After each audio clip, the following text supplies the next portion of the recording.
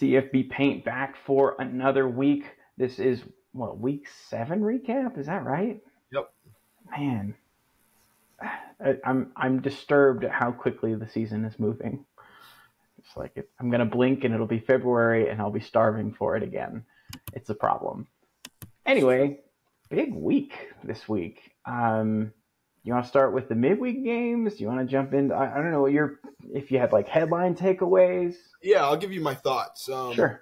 Parity for college football is good, and we're seeing lots of parity. We have 4 top 25 games go to overtime, the most since overtime's been instituted in 1996. We look at SEC. You've always had perennial powerhouses of Alabama and Georgia. Well, Alabama lost to Vandy, struggles with South Carolina. Georgia lost to Bama, and then has a closer game against Mississippi State. Let's see, what other games? Like you have had LSU. A closer game against Kentucky earlier too. Exactly, yeah. LSU beats Ole Miss in overtime. Tennessee beats Georgia in overtime.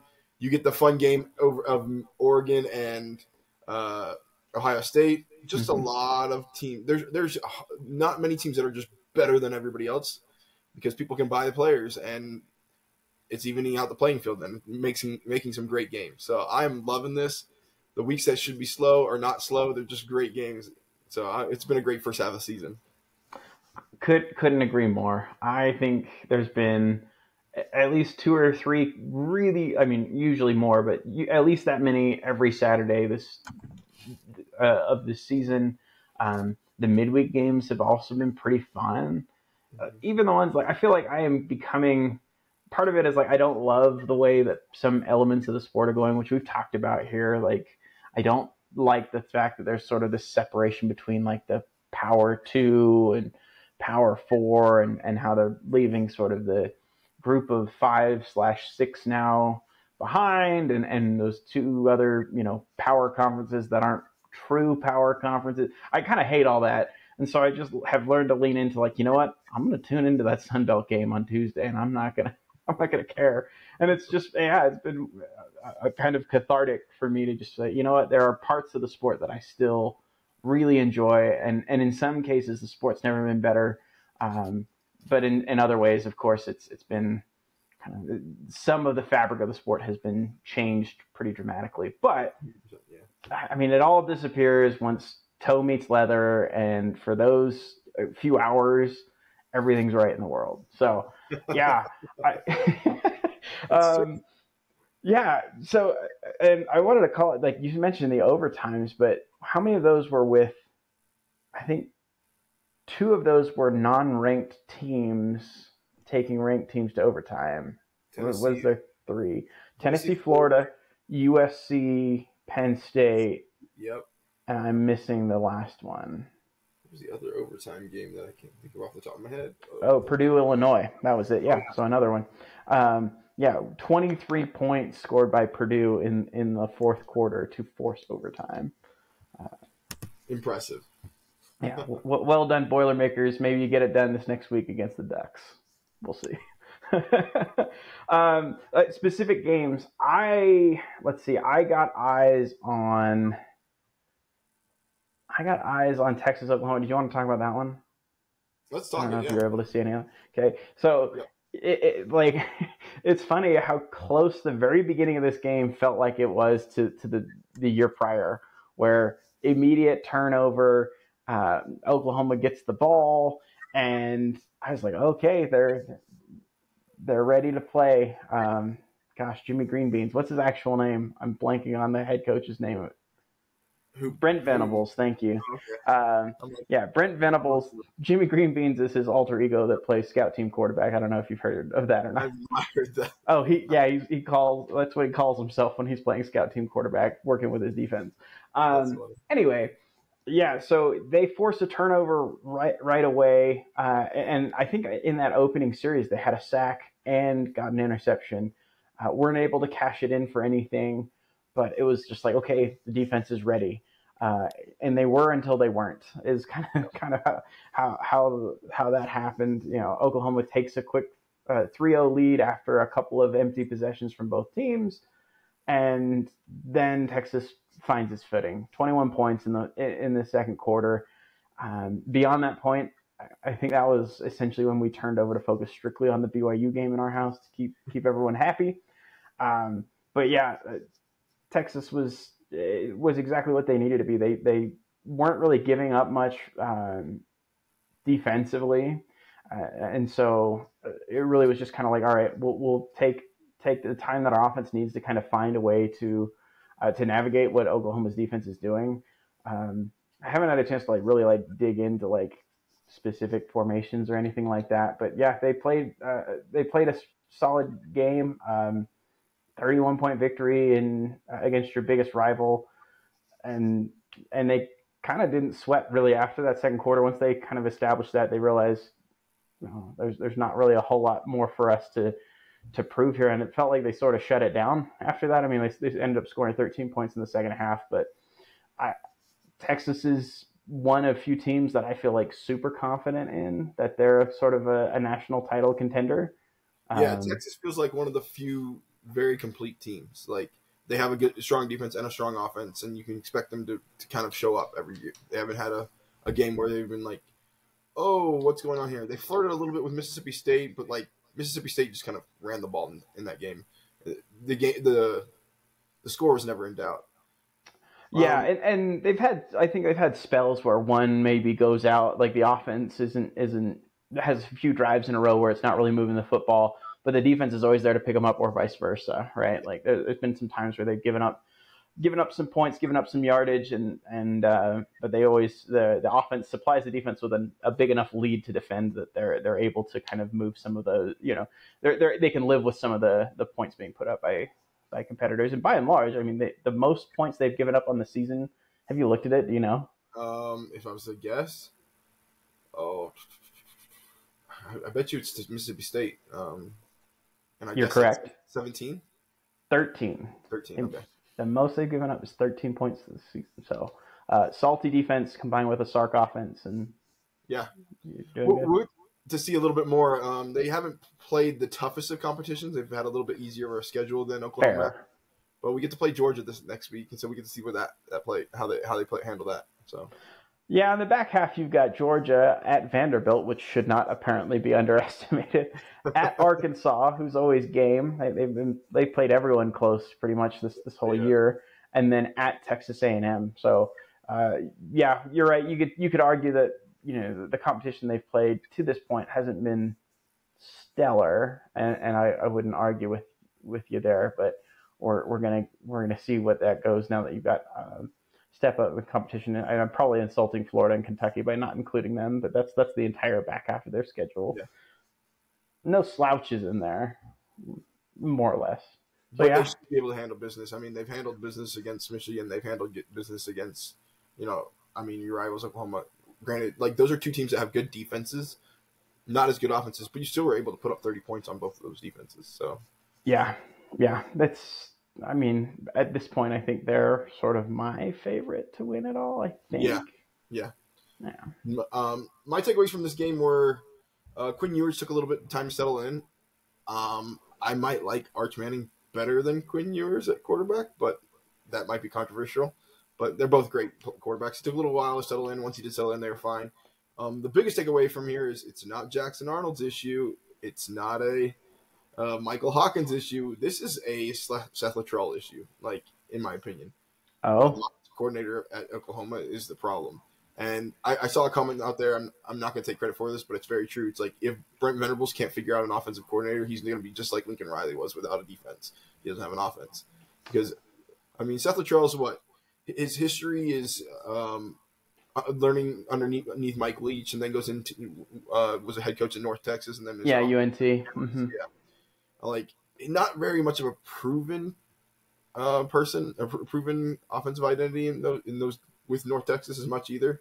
So I'm kind of a little surprised that you turn over the reins to him, but you also spurn Jackson Arnold a little bit to give the reins over to Michael Hawkins, and Michael Hawkins has not looked any better. He's looked much worse with the ball, in my opinion, just because with his casualness when he runs the ball. I think he had 2 fumbles in this game at least that ended up on for the other team. I'm just not impressed. You got to find a new OC, and Seth Luttrell's got to be fired.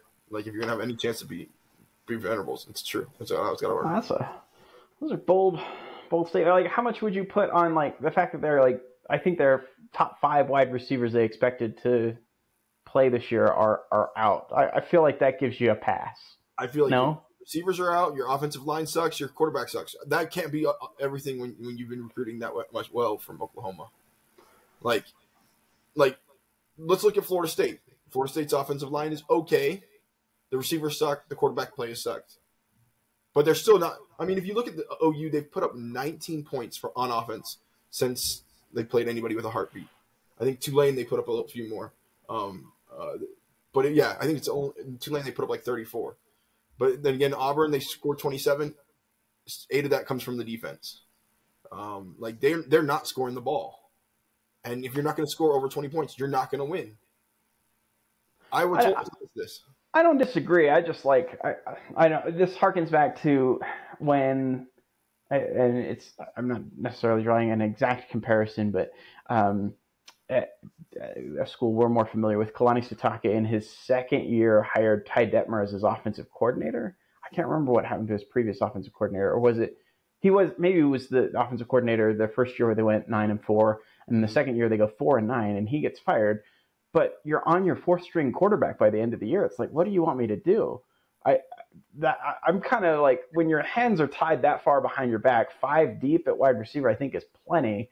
And when they all go down, that's a catastrophic, like for the injuries to be so concentrated on one room, even where, in theory, you're probably carrying anywhere between 8 and 12 quarterbacks, depending on what offense you're running. But like, that's so many to be out. It's hard for me to say we're ready to drop the axe on this guy. My thought process is you had Jackson Arnold, who's a talent. You had Michael Hawkins, who's also a talent, and you have Javonte Barnes in the backfield. You should be able to find something to some degree of offense between those 3 players. I mean, both Jackson Arnold was no slouch in moving. Michael Hawkins is moving. If you need to run a version of a triple option or some pistol action to kind of get that defense moving, you need to adapt, and it doesn't seem like they've adapted well enough, in my opinion. I know we're only 6 games into his tenure, but it has not looked good. No arguments there. All right. Sorry, I navigated away from my little score summary page here. A couple of other games that I looked at. Oh, can we talk Southern Cal, or not Southern Cal? Sorry, South Carolina, Alabama in the noon slate leading up to this. Now, I did not see I caught like the tail end of the second quarter and then most of the second half. So I went back and rewatched the game as well. Oh, yeah. Go ahead. I feel like South Carolina has kind of beat themselves a little bit. You have 4 turnovers in the game. Your quarterback, a freshman quarterback, plays pretty darn well. He has his best game all year, completing 74% of his passes against Alabama's defense. And, like, you gave yourself every opportunity. You score, like, you get up on them. You score late, even when you're behind. You miss a 2-point conversion, and then you give yourself an onside kick, and you just cannot close the door. Bama survives. Yeah, I get that the people in Bama being angry about this, but like Kalen DeBoer, if you look at his history, anywhere he's been, his first year he drops 1 or 2 games that he probably shouldn't drop. He kind of figures things out. I think his first year at Washington he lost like 3 or 4. Maybe I'm wrong on that, but that first year is not the expectation that we have with Kalen DeBoer. Then the next year he auto-adjusts everything else. I do think there's a little bit of I get the angst that they're like, oh, we've gone from this strict Saban to this player coach. I think the player coach can still work at this level. He's not going to let the players walk all over him. He's going to win games. He just has to make sure he continues to get his personnel right and where he wants to go right. The defense has got to make some better adjustments and figure out how they do the communication, because that Bama back 4 or so has been struggling in the last little bit. You look at this game, they let up 74% completions. You look up the game before that, Vanderbilt's quarterback completes 80% of his passes. You go to the Georgia game, Carson Beck doesn't complete a ton of his, or like percentage-wise only completes like 54%, but he throws for over 400 and something yards against you. There's an issue in that back 4 with the communication and figuring things out. You're playing true freshmen too, so they're going to get used to playing out there, but that's the one thing that's got to be fixed. But The other conundrum becomes is like, what the hell is this South Carolina team? Like, who knows? Like, I can't make heads or tails of them because, like, every time I try, there's another result that surprises me. That's what I was going to say. My heart breaks for South Carolina. So LSU, they host LSU, they have them on the ropes, up 17-0 in that game, end up losing by 3. Bama, they have the lead at 19-14, and then lose that in the second half. The ball and you fumble it to give Bama the chance to get back in the game. Yeah, that really kind of allowed them to retake the lead. Yeah, it's brutal. And the shame that I am concerned, like, I know some people, I heard whispers that's just like, look, Shane Beamer's not going to last there. I'm like, man, I think you got a dude. Like, I know he may not be the best X's and O's coach. He's a heck of a recruiter. They punch way above their weight class in terms of, like, what they're able to get on the recruiting trail versus what you would expect South Carolina outside of maybe 2 or 3 years with Spurrier. Like, outside of that little pocket of time, South Carolina's always been a doormat. And this year they're 3-3, but they're like 2 plays away from being 5-1 with wins against LSU and on the road at Bama. Like, yeah, I think if you lose Beamer, I mean, what do you go back to Muschamp where you get waxed by Clemson every year? Like, yeah, I was gonna say it could be a lot worse. So I don't think we have any USC fans that listen to us, but if there is one out there, let us be the voice of reason. That, man, I feel like you're inches away from this being really special. Oh, and the passion that Beamer has. I mean, you're starting a freshman at quarterback. You're going to have some issues here. It's going to be a rough season, but like the passion that Beamer has for your fan base and for your team, he's not going anywhere. And as soon as this kind of we're seeing a good progression in the right direction still. Like, in my opinion, we have. And you have some pieces, like you said, your freshman quarterback Lenore Sellers, who looks like a full-grown man. Like, oh, dude, and then Dylan Stewart's a true freshman on the defensive end. Yeah. Well, yeah. I mean, there's that, but then you also have the Nick Harbor, who's just a physical freak, the 6'5", yeah. 220, 230-ish wide receiver that's also an Olympic hopeful in track. Like, they've got some pieces. Like, this is where I would preach patience to the South Carolina fan base. Like, give it some time. And they just had their best offensive line class, to my knowledge, ever this last year. They're true freshmen right now. Give it 1 more year and 2 more years. Things are you'll be cooking. I'm interested to see this. We've just talked the OU Texas game. We're talking about Alabama South Carolina game. OU and South Carolina played. Yes, like, fascinating game. I looked at the line. I was like, it's at Oklahoma. It's -3. So basically on a neutral, they're favored or they're even. And that's exactly how I'm like. If you told me to pick, I'd be like, bing, which team's going to show up? Is South Carolina going to be able to score against them? Is Oklahoma going to be able to stop them? Oklahoma doesn't have an offense, so I tend to lean South Carolina on here a little bit. But what's the point total in that game? It's only 40.5. Yeah, okay. Well, I was gonna say it better be something pretty low because Oklahoma has a defense and Oklahoma doesn't have an offense. I don't know. Yeah, that one's interesting because the other part that I was going to point out was, like, if you're South Carolina, like you've had 2 nasty gut shots this season where you had just like everything in front of you and found ways to lose those games. Like, how do you get up off the mat here? Because they didn't do it. I mean, I guess when they lost to LSU, the next week they played Akron 50-7. I don't put a whole lot of stock in that result. The next true opportunity they had to play a team of significance was Ole Miss. They lost by 24 points. So, like, what weren't competitive in that game. Just FYI, that's the lowest total for next week. Yeah, the service academies are out here running up the score on people, and this one's over here with a. Well, even Iowa and Northwestern, those games are at 41. Iowa put up 40-something points on Washington. That was surprising. I expected that to be a close game, and I think Iowa nearly outdid the total themselves, so I was off on that one. But we'll talk about bets a little bit later. A couple of other games I wanted to just quickly touch on. I guess we got to talk BYU Arizona. Did you see that game? I watched that game, yeah. Okay, I watched all but the last 2 minutes when I headed over to babysit. Yeah. We appreciate it. Thank you. Oh, yes, anytime. I mean, like, is it time for us to just say, okay, like BYU's a pretty good team. Like they're just pretty good. I still think they've been kind of fortunate with the turnovers. So like that part, I expect at some point to go to taper off. But I mean, they don't turn the ball over, at least not lately, near as much as they were the first two games of the season. I was like, this is going to catch up and this is going to haunt them.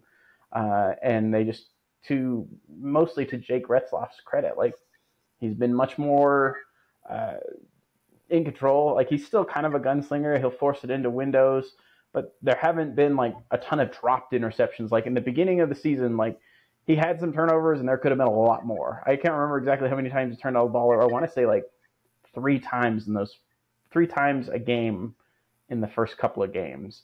Yeah. And it could have been worse. It could have been a lot worse.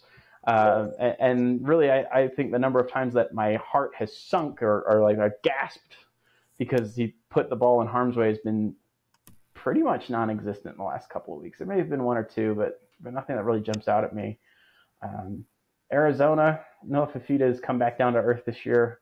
It kind of hurts my heart a little bit. Hoping he can find a way to turn it around. I think that's a result of a coach change too, though. Yeah, I mean, I think that's one of those things that we have to maybe track going forward is like for teams that have a coaching change and they're able to retain the talent, like how well does that translate to a new scheme? Because the other thing that was interesting is he forced the ball against BYU a few times. It's like, oh, the crossing route's open below. You're forcing it to the guy over top, and you're lucky it doesn't get picked off, or it does get picked off when you decide to go for the end zone instead of. My takeaways are this BYU team plays in spurts. The defense plays in spurts. The offense plays in spurts. Everything. Like there's been multiple games where I'm like, wow, Retzlaff is a good quarterback. He's playing really well, and then he'll go the next quarter without a completion. He hasn't thrown a pick, but he hasn't the ball's behind everybody constantly. You watch Darius Lassiter yelling at him like, "What the heck? Put the ball in front of me!" Of course, the next play he puts the ball in front of him. Darius Lassiter drops it. Yeah, I was gonna say I don't have time for that.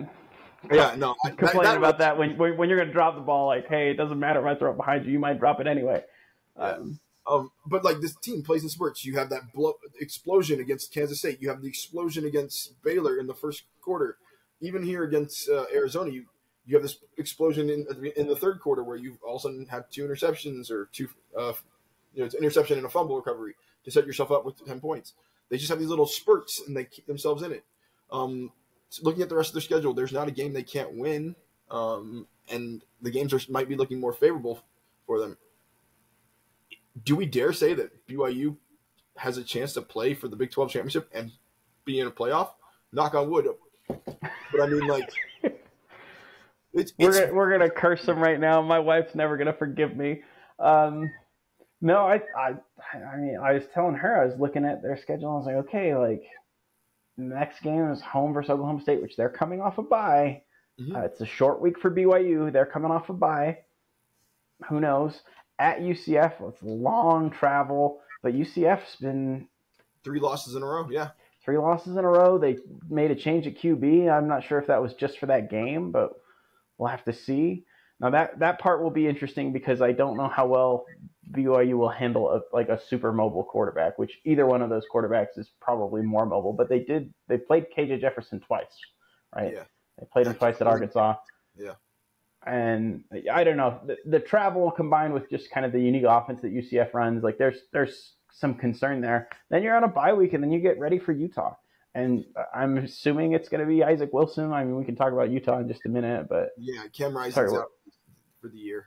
Did they say that? They said indefinitely. I didn't know if they said. But okay. Yeah, it's for the year. Okay, good point. Like, I am expecting him to never touch the field again in a Utes uniform. I saw somebody tweet something saying, "Oh, Cam will play. He'll be playing next year for some ACC team for his 12th year or something like that." He wouldn't be the first. About BYU, going back to BYU, their schedule. I don't expect them to be favored or an underdog by more than like 4 or 5 points the entire season. So they could very well lose 6 games, and I would not be surprised because these games are going to be close. The talent is close. The crazy thing is I expected the games that they played to also be close or for them to lose those games, and they've been blowing teams out of the water a little bit sometimes. count your lucky stars. You already beat your win total. Enjoy the season. Every single BYU fan I talked to that I said this is going to be a better year than you expect told me I was wrong. I'm going to take my kudos and say you got better than you expected. Just enjoy what you have now. Yeah, anything you get from here on out is icing on the cake, and it is all still in front of you. And not to mention, like, it's all still in front of you. And there's two other undefeated teams left in the conference. You have a little bit of a head start in terms of the conference race too, so you can afford a blunder. I think you can probably afford one. Yeah, because Iowa State and Texas Tech play each other, so one of them is losing, right? Yeah. So you can lose one more game, and you have so far you have the tiebreakers over just one of the one-loss teams so far in Kansas State. But you play Arizona State, so you kind of control your own destiny there. You don't play Cincinnati or Colorado. I don't know. Spoiler alert, I don't expect either of those two to end the season with just one conference loss. But agreed. Everything's on the table for them. So yeah, that's exciting. Other results that we want to cover. I think we should jump into that Utah-Arizona State game. Yes. Okay. So I actually finally dusted off the CFB Paint Twitter. I don't know if you saw this, but tweeted a little bit during that game. So if you've seen that, you know my opinions on this. And it's funny. I was talking to a buddy. A buddy of mine called me, and we were talking football. He was driving home from a networking event that he was at for the alumni chapter of his MBA. Pish posh. But he's like, I can't wait to get home and watch that game, the Arizona State Utah game. And I'm like on the phone with him, just chatting while the game's on. And just like, I felt like every three plays, I was like, yeah, Cam Rising's going to cost them this game. Like Witt needs to pull him. He can't throw the ball. He's clearly inaccurate, mostly undershooting, but a couple times I think he tried to overcorrected and then sailed it. Like he was shot putting the ball down the field in that glove. It was weird looking. Well, and couldn't step through with the ankle that got rolled up. Like he just looked broken, right? Like I'm not trying to be mean. Like at some point, we got to be charitable to this individual, right? He's clearly not okay. He's clearly hurting, and you're making him a target in ways where it's like they don't have to respect his passing. They play the run, and every time he is dropping back to pass, they're teeing off because they know he can't throw it, and they know that he can't get away from them with his legs. Like when 2/3 of your options as an offense are exhausted, that's a problem. Like you got to fix that. The other issue is like it's him, but it's on Kyle Willingham. Like honestly, like your defense kept you in the game. I think you were at one point in time you're up 17 or something like that to 13. Let me look at the play real quick. I remember watching that, like thinking, like, oh, in the fourth quarter they're still up or have a chance to win. Let's see, defense gave him. I've got a chance or a comment or a note here. It says defense gave you a chance to win this even with 9 minutes left. You're up 20-19, and then you get on 20. Like you basically force ASU off the field, and you have a turnover on downs, and then you have a field goal. But like in the second half, you should have put Isaac Wilson in. That kid's not going to lose you the game. He sure is not going to.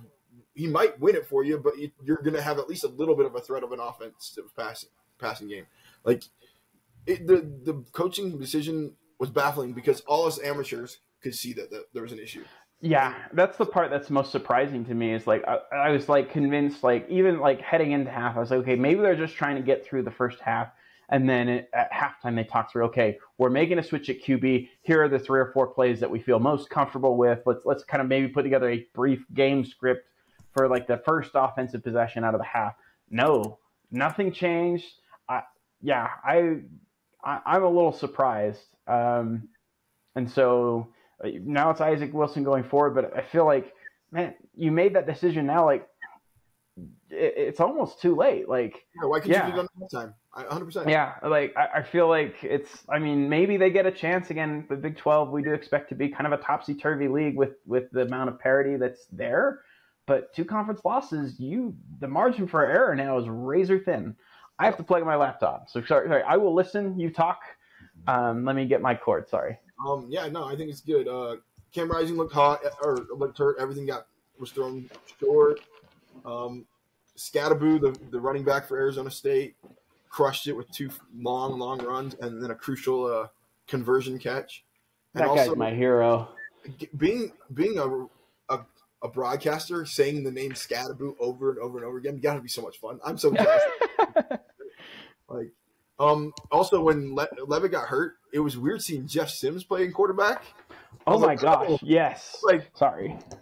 I mean, commits to Florida State. He ends up going to Georgia Tech, playing for Nebraska. Now I was like, where did he end up landing? Arizona State. I'm thinking he was going to get the head or the starting job. Ends up being a backup there, and he scores a touchdown in that game. I think he was 1 for 2, but a nice run to the corner. But yeah, my favorite part about that game is the post conference interview with Kenny Dillingham. Oh, on the field or his press conference? In the press conference. And one of the things sure. he says, he goes, listen, we've already hit our win totals over. All you guys that bet money on that and you're getting rewarded, take that money that you won. You got your money back. Put it in the collective. That's right. Enjoy the wins that we've got so far. We've gotten you smiles on your faces. Give it to the collective, and we'll go out and – nobody else addresses the money collective as much as Kenny Dillingham does, just like straight up. And I kind of love that he does. He's like, listen, I can get you Jaden Rashada if you do this kind of thing. Like, I can get you wins. And he's given an ROI. I mean, Arizona State was picked, 13th this year by the media, and sitting there, are they 5-1 this year? Yeah, 5-1. Yeah, 5-1. And I feel like it was evident from the second he showed up there, right? Like, I think we talked about this last week. Like, last year they almost had an upset win over Southern Cal. They fought till the end of every single game, and yeah, I mean, just the needle's pointing up for Arizona State. Yeah, I can't remember who it was, but some booster there pledged $1 million to their NIL fund when at Kenny Dillingham's opening press conference, and I'd be getting that guy on the phone, and be like, "Look what we're doing. Yeah. Look what ammunition we have on the recruiting trail. Now give me a little bit more in the coffers so we can really pay it off." Well, and this is a coach that went to school here. This is where his heart is. He wants to see you succeed. You're not going to have a team poach him unless they go crazy for him, and he hasn't proven himself to be that quite yet. But like, take advantage of this. I mean, ASU was a blunder under Herm Edwards. Under Herm Edwards. Yeah, we even seen sanctions passed down on assistant coaches from that this last week. But to turn it around this fast as well as he done, props to them. Yeah, I got a couple buddies that are huge Sun Devils fans, so we text here and there, and they're just every time they win, dilly like. No, big win for the Sun Devils. Excited to see what comes of it going forward. Again, they're one that, as far as I'm concerned, they're basically playing with house money. You'd like to see them get to a bowl game.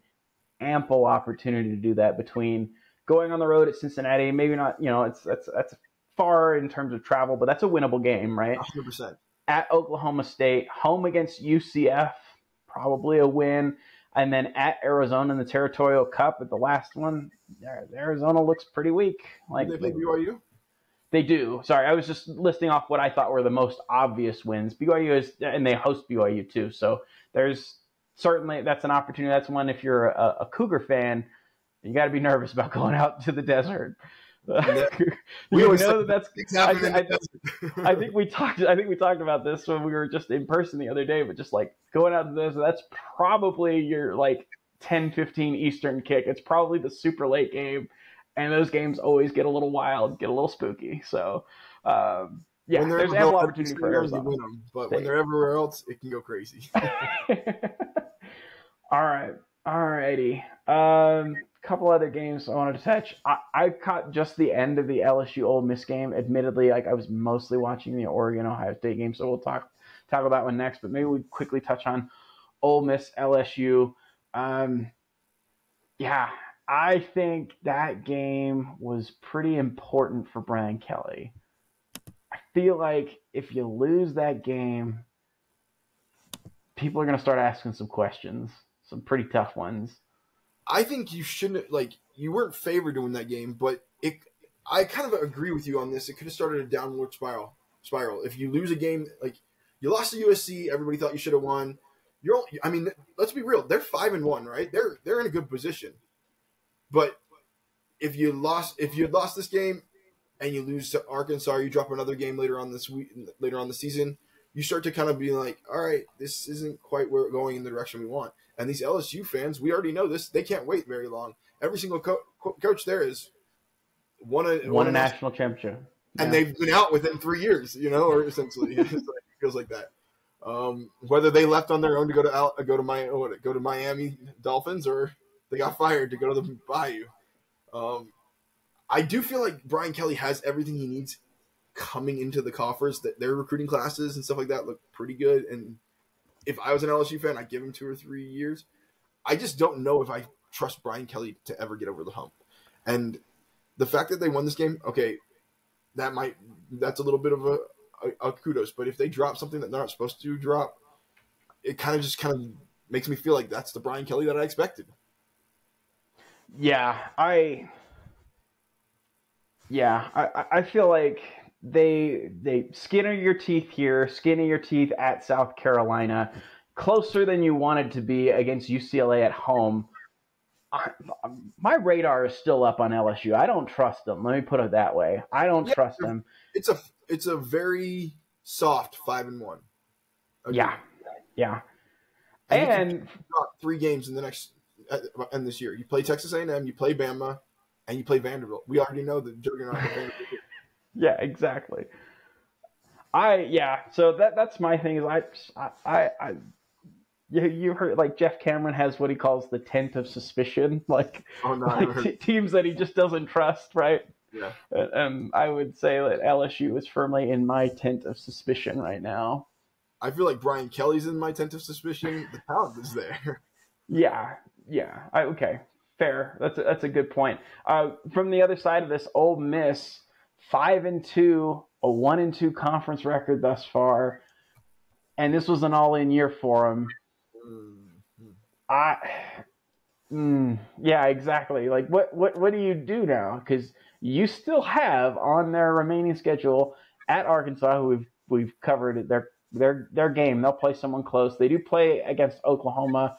I would think Ole Miss should win that game. Like, Ole Miss can score points, and Oklahoma really can't. So that to me is like, all right, that might even be the difference. All right, 17-3 is going to go Ole Miss's way, even if it's an ugly affair. But at Arkansas, hosting Georgia, at Florida, and then home against Mississippi State in the Egg Bowl, like, there's at least one more loss on there. So here's the thing, is if they go undefeated, I think they still control their own destiny, because Georgia will have 2. Oh no, Georgia only have 1 loss if they lose. They'll have 2 conference losses. Yeah. They have 2 conference losses, assuming that they lose to Texas. You'd own the head-to-head with Georgia.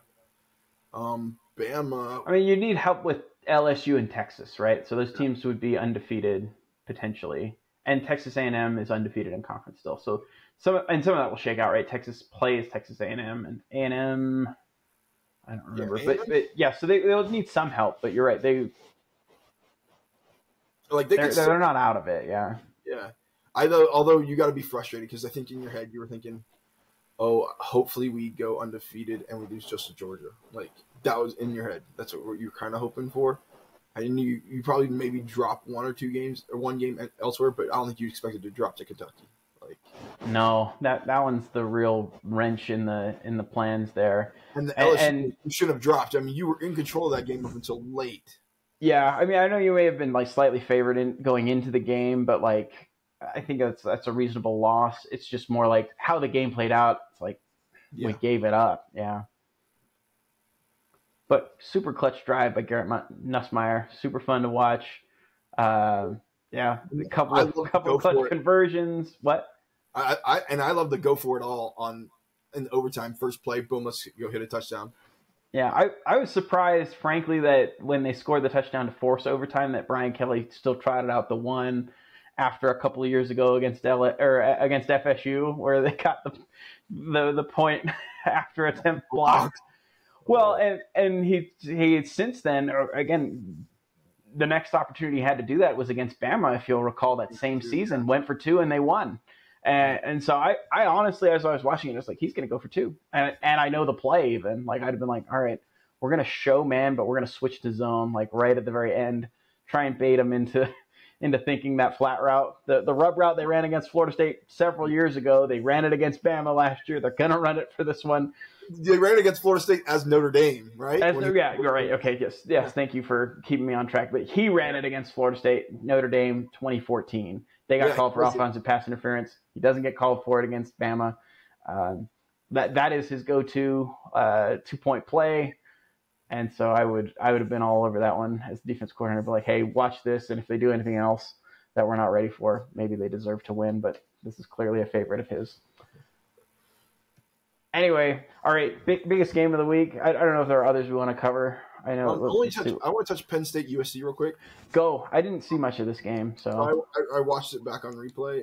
USC comes out swinging, and Penn State kind of cleans it up.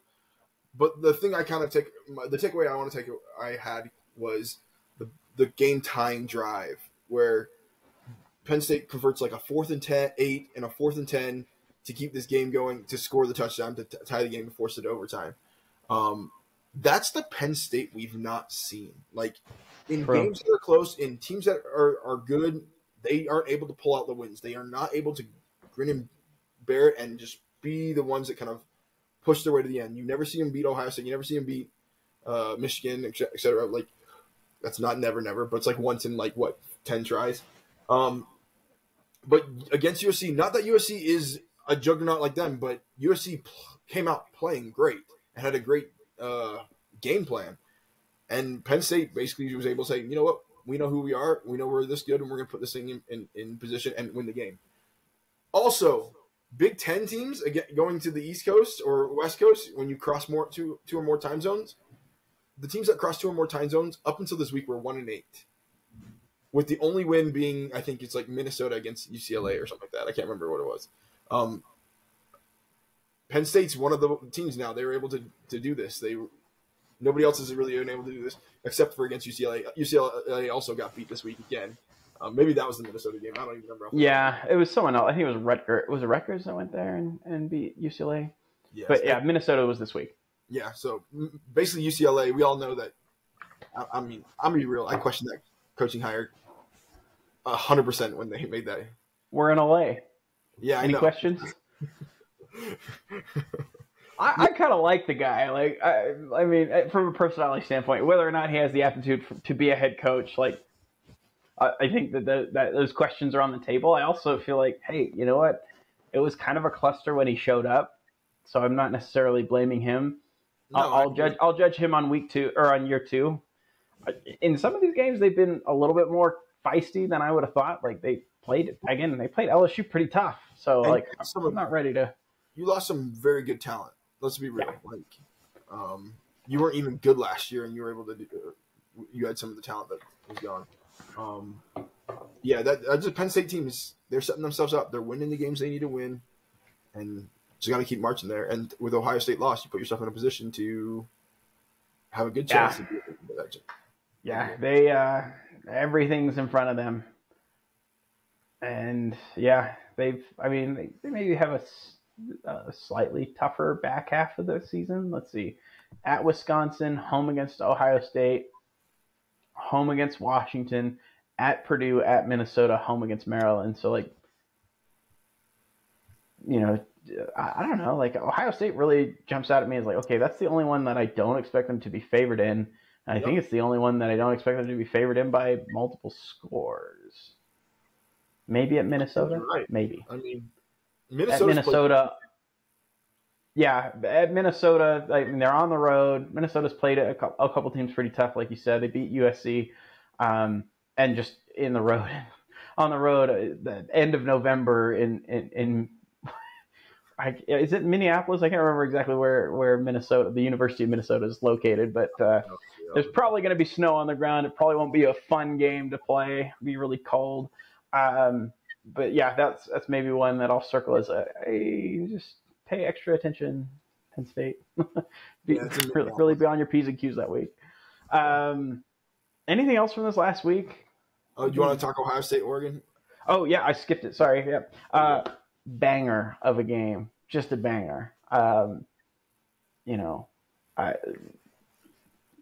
of me in the back of my head, I was again wrangling all of your children, and I was just like, when they go down, I get to lock in. Like, and it was fun. You know, your kids are good kids, but yeah, once I was sort of relieved of duties, yeah, this is a really fun game, physical game. I didn't expect there to be that many points. I honestly thought the defenses would sort of rule the day, or at least there'd be a pretty long feeling out period in the early, maybe like halfway through the second quarter, we start to see a little bit more offensive output, and it just kind of started from the jump. Like the teams are ready to play. I think Will Howard played, in my opinion, his best game. Like I was a little skeptical of that take. Honestly, like if you're gonna like armchair quarterback it and look back, I'm a little surprised. Like, or at the time, I should say, like I'm not looking back now that we have this data point. I'm like, okay, maybe they knew what they were doing in getting Will Howard, but like when they picked him up, I was a little surprised that was their choice, right? Like Cam Ward, I think, was still technically in the transfer portal. I don't think he'd even declared for the draft yet, and then withdrawn and chose Miami. So it's like, oh, Will Howard's their choice. When I'm certain if Ohio State went calling, Cam Ward's hearing them out, right? Like that, I feel like there's no way he wasn't going to consider that. But yeah, my understanding is it wasn't considered because I don't think they ever reached out. Yeah, I think they wanted Will Howard, and Will Howard wanted to go there. Yeah, surprising. So, and so at the time, like I thought that was like a questionable decision because Will Howard looked, you know, okay at Kansas State, but nothing super special. And then it turns out that, you know, with the right game plan and with some really special talent around you, like world class receivers. Yes, the change of scenery can really do wonders for an individual. And so that was really impressive to me. I knew that they kind of had done everything that they needed to do before this, you know, right? Like, but I didn't feel like there was none of those results were really like eye popping to me. And so them going on the road and really having basically every chance to win that game, and to do it with a pretty functional offense against what I thought would be a really, really salty defense that admittedly was missing some pieces. Is it weird to say, like, I mean, Oregon played the game of their lives, and I still my takeaway is still like, Ohio State, like, you know, maybe that sounds dumb, but I just like, hey, that's a big win for Oregon going forward.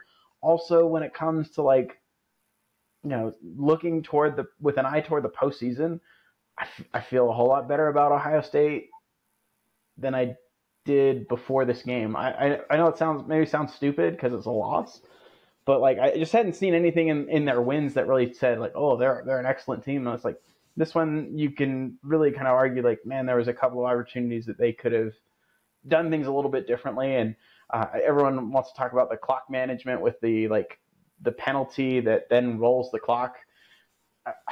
I mean, I'm going to extend some grace because I had no idea that that's how that worked. So, I mean, obviously it's inexcusable for you as the head coach to not be at least wary of that, or at least have someone on the headset that always has eyes on the clock and just say, clock's running, timeout right now. Like, we're clearly not ready to run a play. Like, so I think that's a learning thing. And one of the things that, again, is maybe a good or bad thing, depending on your perspective, is like that loss is detrimental, but not fatal to them, right? Like they're not going to be excluded from any of the postseason opportunities. In fact, there's probably a likelihood that we see this game play out again. If they beat Penn State. That's the linchpin, right? Yeah. And then maybe in the playoffs again. Maybe we get it a third time this year. Oh, boy. I do think, like, I walked away from this game. I went back and rewatched it, thinking, like, I'm impressed by these two teams. This game, to me, Dan Lanning's coaching in big games feels a little chaotic to me sometimes. Like, this reminded me of the Washington games last year, but he ended up on top in this game. And the Washington games, he lost. They were close games. But, like, just, I don't know, it's a weird feeling when I watch this game, just some of the things like, oh, I'm going to go for a field goal here, or, oh, I'm going to go for it on fourth down here, instead of like what your conventional wisdom is. And I feel like he kind of did the same thing against Washington last year. People were like questioning why he didn't go for a touchdown when he was taking field goals and stuff like that. And I don't know. It's just I don't know how to read Dan Lanning. Maybe his passion is so. I mean, you watch his game. He is such a passionate player. He's not paying attention to what he should be doing. He's just trying to gut check it, and it ended up working for him. But I don't know if you play this game 10 times, I don't know if I pick Oregon to win it.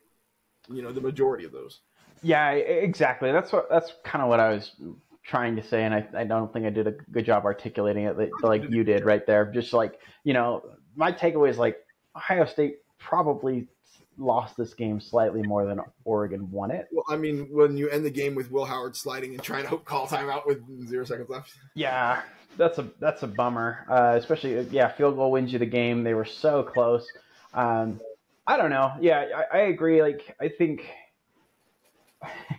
I just like we could go back and do like this. That'd be kind of some fun off-season content to go through, like the big games with Dan Lanning and like where he's won/lost them games with some super, super aggressive calls. And I feel like he's started to regulate a little bit more. Like I'm just saying in years past in their opening possession where they're at 4th and 3 at their own 43, they probably go for that. Like, yeah, I think he's pulled the reins in a little bit, but I agree. Chaotic is a good way of describing it where it's like, man, I don't think he's super predictable with regard to some of those like game management decisions.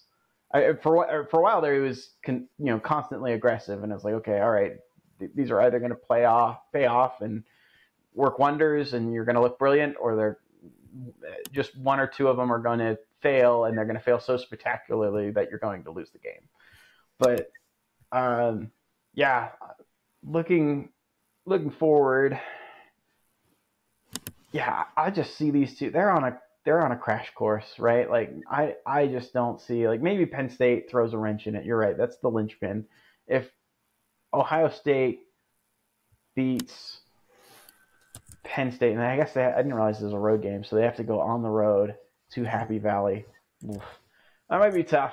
We know that's going to be a white game and a whiteout, right? Well, I thought they already announced it, and it's not. Have they announced it? I don't know. I can't remember what it was. I think they announced it over the summer, and people were just understandably pissed. Like I think that's. I could be wrong. No, it hasn't been set yet. Okay. Well, then it's that one or Washington, or so it better be that one, right? Like, yeah. Okay. I can't remember. Maybe that was last year? At some point, I remember they announced it. It was like Minnesota, and people were like, "Why isn't it?" It must have been either Ohio State or Michigan that they were hosting, and people were just like, "I don't get it. Why wouldn't you give us the very best chance at winning that game with this environment that is absolutely stunning?" Like, yeah, exactly. Anyway, looking forward to that one in a couple weeks. Let's see, what is it? 3 weeks out? Looks like something like that. Yeah, November 2nd. Yeah. Mm-hmm. Any other things you want to call out from week 7? Oh, the results of this game was kind of interesting to me. So Sure. This is only the second time since 2018 that Michigan or Ohio State won't show up into their game with one of them undefeated or both of them undefeated. That's and the crazy. last time that happened was Oregon went to Ohio State and beat Ohio State in. Oh, yeah, Mario Cristobal's boys. Yeah, it happened in 2021, and then in 2023 they were both undefeated. 2022 they were both undefeated. 2020 they didn't play. 2019 OSU was undefeated, and 2018 Michigan loses to Notre Dame like the beginning of the very first game of the year, and then Ohio State drops a game to Purdue. They got blown out by Purdue in that year, but that was in 2018. So this will be the first time that like the conference doesn't, or the championships doesn't hinge on them to some degree. It could hinge on them, but maybe not. And again, it goes to this parity. Like, we're seeing teams that are just as good as other teams, and the fact that they're given the opportunities with these cross conferences or cross country conferences, we're getting to see a lot of interesting stuff. So, yeah. I don't know if I had anything else. I guess like Iowa State went on the road at West Virginia. They take care of business. Yeah, they took care of business. I didn't really have a ton of takeaways in that game. Like, again, it was one that was sort of in the quad box, but like I said, I was locked in on that Ohio State-Oregon game. I don't know. We can touch on a few things maybe kind of going forward. I guess the only other thing... I'm sorry. The only other thing I'd mention is Ashton Jeanty. Oh yeah, Was he at 1,248 yards? Not quite half of, or just half the season, but not quite half of Barry Sanders' records. He's averaging 9.9 yards a carry. He's had 2 insane. games where he's averaged under 10 yards a carry, which is against Oregon where he carried the ball for 25 times, and then against Hawaii last week where he carried the ball 31 times. He's still his lowest game is averaging 7 yards a carry, 7.7 against Oregon, 7 against Hawaii, and then you go to 10 against Washington State University. They don't play anybody else that he should not break this record, and he should win the Heisman because of it. As long as they win out, and he continues to put up. I mean, you got 17 touchdowns already. It's unreal the numbers he's putting up, even against mediocre talent. Yeah, I saw him like his pace versus the last few quarterbacks. I think it was Fox College Football on Twitter that tweeted this out, but the last 3 running backs to win the award through 6 games were all like in the neighborhood of 650 yards and somewhere around like 7 or 8 touchdowns. And it's like, oh no, he's like almost double their yardage, and in most cases double their touchdowns. Like just like, yeah, awesome. He absolutely deserves to be in New York. I don't know if I'm going to go with win the award just yet. I kind of want to see the rest of things play out. But like, I mean, Dylan Gabriel had a great game. I don't think that excuses him from the rest of the games that he's had so far. 100%. So I think, again, he's always been sort of a lifetime achievement candidate for me, more than like he's actually been the best player in the country. I don't buy that one. I still think there's still others that will emerge, right? I think the favorites right now, and I'll get the order maybe slightly mixed up, but GT, Cam Ward, Travis Hunter, and Dylan Gabriel. And it's like, I can definitely see a world where someone other than those 4 wins it. Like, and see, I don't see it one where you don't. So GT's plus 160 according to DraftKings. Is he the favorite? Yeah, the favorite. Dylan Gabriel's at plus 400. That seems high to me. I feel like that's a media feeling rather than an overall feeling. Like they're pitching this that like Dylan Gabriel should be a Heisman winner, and not that everybody else buys it necessarily. But we'll see. Cam Ward plus 650, Jalen Milroe plus 1,000. I don't know how that's still there. Oh, Milroe, yeah. And then Travis Hunter plus 1,200 and Cade Klubnik plus 1,200. Cade Klubnik's been balling at Clemson. If they can do something, the problem is they can't do anything until after the Heisman. Yeah, the only thing that he gets a chance is like if they face Miami in the ACC championship game and they boat race Miami. Like, yeah. Okay, all right. And Travis Hunter got hurt this week. I don't know if he didn't play the second half of this game. I don't know if he plays this. And Colorado, they dropped to Kansas State. So I think what's that, their second loss? It's their second loss. They're going to drop a few more. So I think he falls off. Jalen Milroe, let's be honest, like Alabama's not winning the SEC, so I don't think you have a chance there. And the fact that Texas, you had Quinn Ewers get hurt, and Arch Manning looked just as good, kind of takes those 2 out of the pack, and then Carson Beck.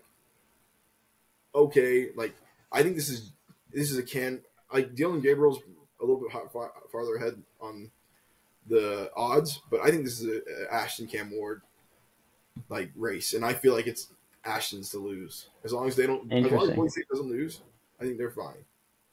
I play UNLV in a couple weeks, so that'll be a war. Yeah. That'll be a good one. Oh man, that'll be my CTV. Cam Ward's been saved by a few referee calls. You know, the ACC's doing their best. Yeah. And how much credit should you get for bailing your team out of a problem you created, right? Like, what, 3 turnovers versus Virginia Tech, 2 against Cal. We're starting to see that loose kid. Yeah, that he's a gunslinger. Anyway, we've taken up just about an hour now. The only other person I might throw in there is Drew Aller if Penn State wins out. That'd be one, and especially if he has a big game against Ohio State and is able to take them to the Big Ten championship. And something they haven't done, and they win it. Yeah, that's a good point. All right, well, thanks everyone for paying attention again, tuning in. Talk to us, hit us up on our socials, 5-star reviews, likes and subscribes. We always appreciate it. We'll see you next time.